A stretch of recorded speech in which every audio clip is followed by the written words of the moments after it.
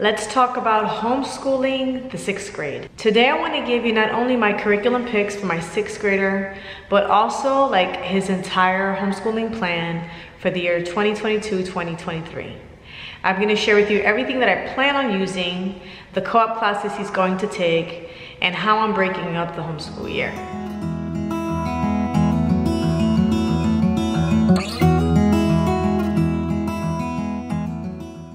Hey guys, it's Bonnie from Mrs. Mom's Homeschool, and welcome to my channel. And if you're new here, I make videos to help you on your homeschooling journey.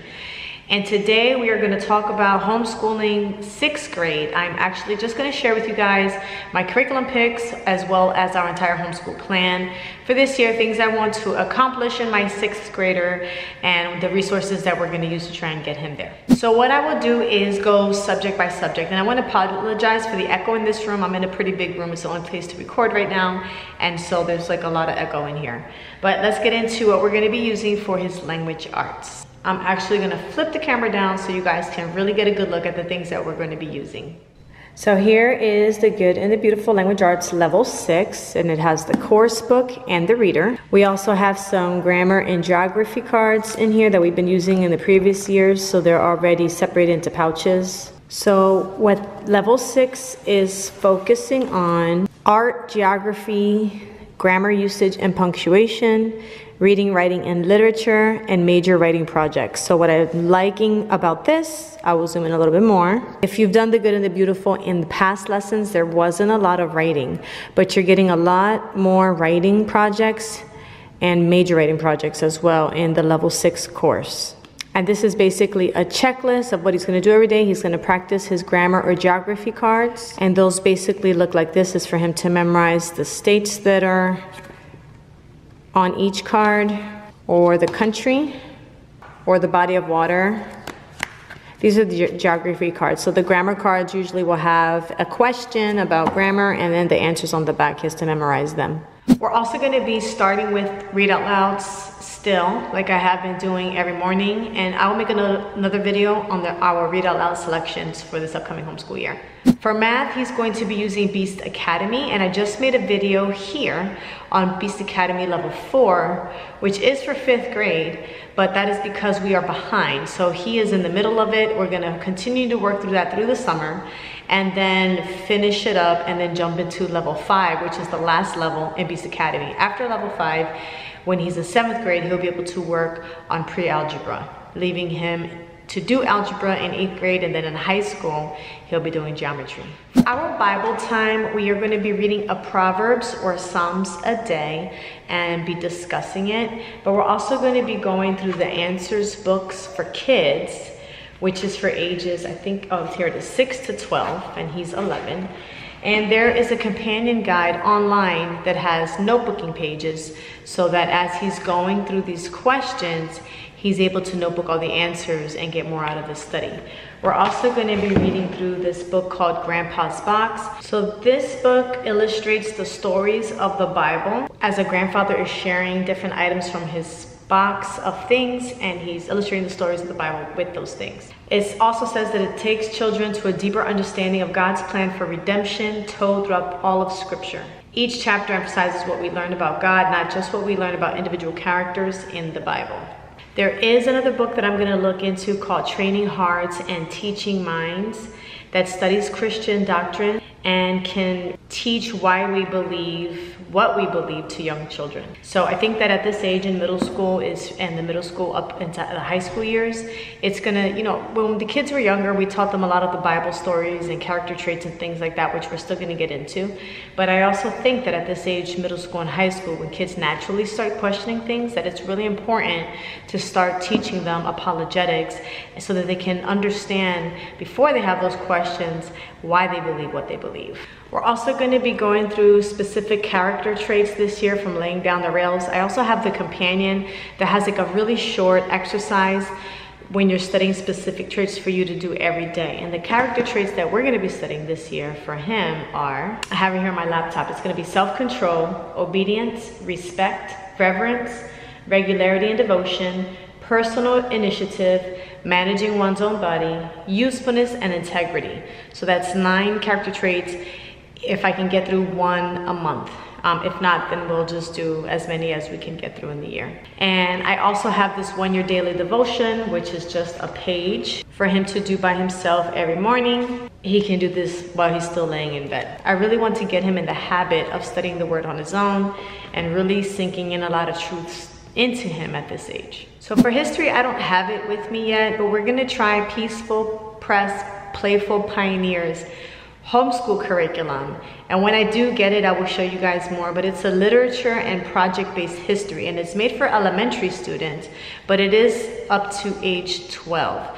So what I really like about it, like I said, it's literature and project-based. Literature, like as in Beautiful Feet books, how they have those living literature books, living history books, I mean. So this has the same type of books, and it has extensions. So I'm gonna use that for my second grader, but also there's other books that are more for my 6th grader's age that he can use. They also have recipes and projects to do, which I really think it'll be a lot of fun and then we're just studying one time period. So we were using the good and the beautiful, but I really like the idea of focusing on early American history this year. I remember as a kid in school, that was like the most fun time that I had studying it, and we have not been consistent with history, so I think I need to like just focus and buckle down. So this curriculum uses the Little House on the Prairie series as well as the book Theology to tie everything in to teach history from a Christian perspective.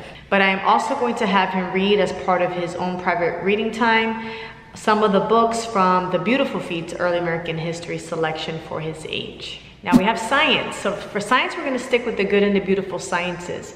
And I do have some of their old science units that are still on the website now that we plan on getting through, but I am going to wait until, because the good and the beautiful is remaking their curriculum. So now they have separate student journals and videos and more hands-on projects. So I'm gonna share with you the topics that I want to study, but we're gonna be waiting till the new ones come out. So the first new one that they have that we're gonna be doing is the simple machines. I'm gonna do that one. We're gonna also do the dinosaur one. We're also going to be using, for him, the maturation and sexual reproduction. He's moving up into middle school at church and at our homeschool co-op, and not all kids are taught about things in the same way, and some kids are exposed to more things than other kids are, so I want him to be ready in case, God forbid, anything pops up. He will know it from a biblical perspective and hear from me first. We're gonna do arthropods again. We did arthropods when he was little, but I wanna do it again with the new version, and I'm gonna have him do some of the 7th and 8th grade extensions for all of these units. Towards the end of the school year, probably the last science we're gonna do, because he'll be a little bit older, headed towards 12. Oh my gosh, 12. But we'll be doing the beginning chemistry. I also would like to do the human body. I know that they're changing this one, so it's more like a health and human body. So we'll see about the details of that. There's a couple of other units we're gonna do, but I haven't figured out exactly which ones. I do wanna give him an opportunity to choose for himself what he's interested in, so we can go ahead and purchase those and have him study those as well. For our electives, we're gonna be doing cursive and typing. And what I did in the past was I had him alternate days. So he would do cursive one day, typing a next day, because he doesn't like the cursive, but he does enjoy the typing. So I'm gonna have him alternate days to break it up a little bit for him, make it more enjoyable. We're also gonna do Spanish. We're gonna try out TalkBox Mom's Spanish course. It's not really a course, it's more like they give you phrases to use for the month, and let's say during meal times, you're gonna be using these phrases and only speaking in Spanish, using the phrases every day until you get them all down packed. And then the next box comes in, you'll be working on that. It might be like bath time or bedtime, incorporating the phrases and not just vocabulary words into your daily living. So once we get that, I'm gonna make a review on that for you as well. Semesters. I wanna break up this homeschool year into maybe 3 semesters, where each part of the semester, he's doing like a little elective that's different. So I'm having a hard time, and he's having a hard time figuring out what are the things that he enjoys to do. So I want him to try out some new things this year and see if he picks up on any new skills or any new hobbies or any new interests. And so one of those things we're gonna be doing is I'm gonna have him, I know he hates live classes, but I really want him to try because he's really into Roblox. So, and I really have his screen time limited during the homeschool year especially. But I thought it'd be cool, since he loves it so much, for him to take an out-school class on creating his own Roblox games, because that can lead to a little side hustle in the future if he gets good at it and he really enjoys it. For the second semester, I've been holding on to this for so many years. It's Ready, Set, Go Green. It's for grades 4 through 5, but it's activities to have the children be more aware of their environment and how to take care of their planet. I think this will be fun for us to do for that second semester, just learning how to take care of our planet and doing more things for the environment. Maybe he'll grow to love it and have a career in that, who knows.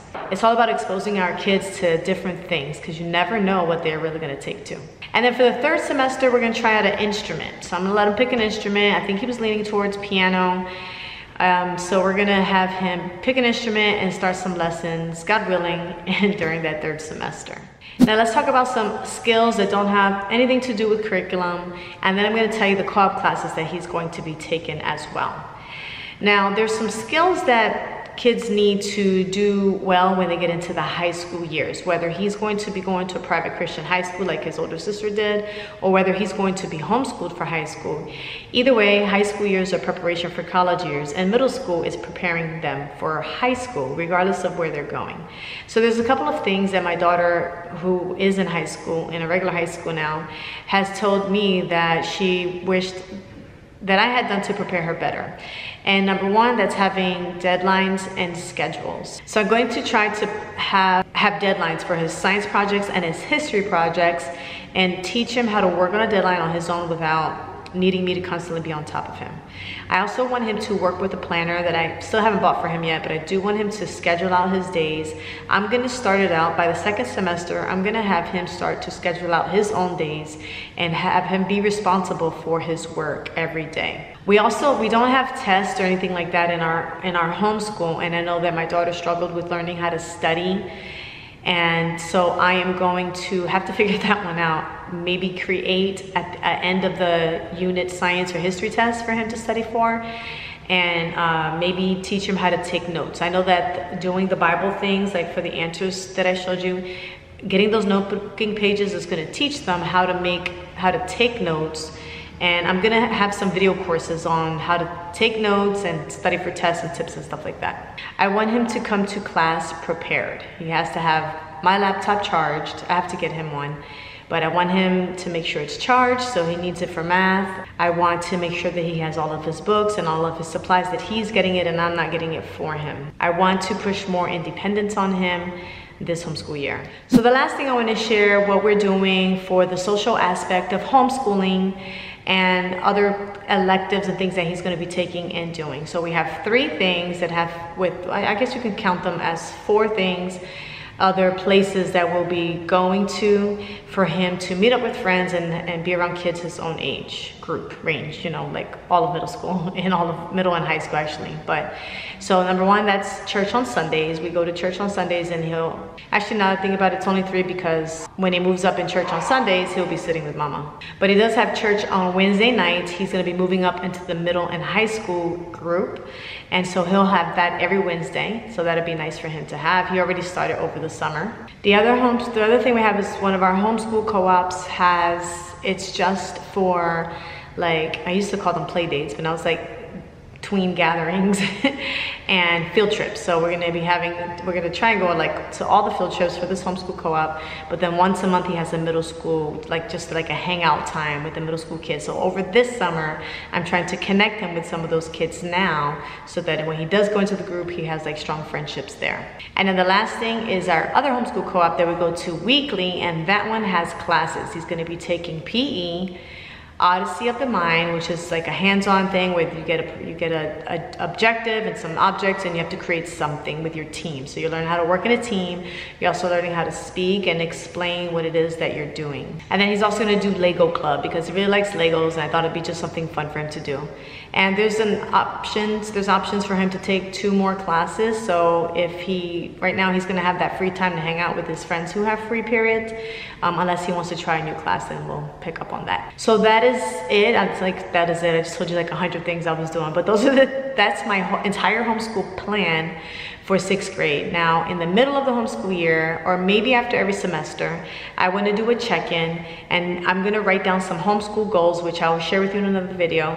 But we're going to check in every few months, every trimester, I guess, and we're going to see if I am hitting my goals, if I need to adjust my goals, if I'm continuing with the plan, or what things need to be changed and what things are working well. And I'm gonna make a video for you guys every time, Lord willing. So I just want to thank you for watching, and I will be making a video on my 2nd graders entire homeschool plan in case you have younger students and you want to get some ideas for that. So thank you guys again for watching, and I'll see you in the next video.